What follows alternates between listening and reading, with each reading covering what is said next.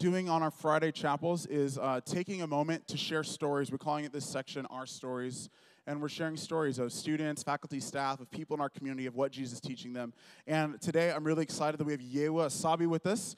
Go ahead and come up, Yeawa. She is, come on, sister. If you don't know her, Yeawa is she's a human communication major. She's in the ICD program, and she's a part of the softball team. And so, everybody real quick, give it up for Yeawa. So, I got 2 questions to ask you.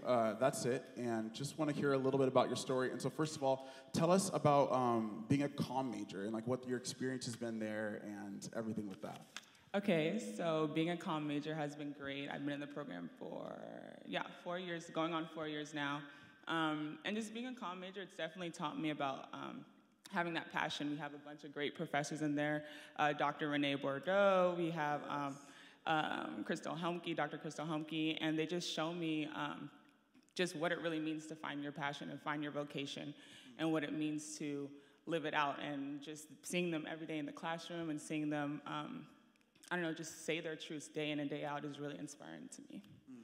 Yeah. Okay, I just got one more question to ask you, and it's simply this. What has NU taught you, or how has it formed you into a better Christ follower? Just tell us about what it's been to follow Jesus for the last 4 years in this community. Yeah, it's been great. This community is really encouraging. I'm sure most of you know, and if you're a freshman, you will come to find out that people definitely have your back, professors have your back, and NU has definitely taught me to appreciate change and to appreciate throwing yourself into the fire.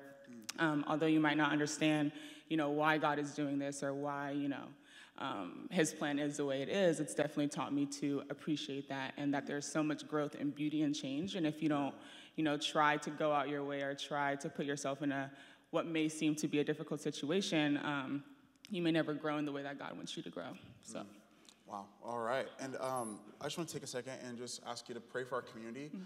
In a moment, after she prays, we're going to check out a quick video talking about Revive, which is this Monday. But would you pray for us? Pray for our community. Pray that we'd be better followers of Jesus and just, bless us, and then we'll watch that video.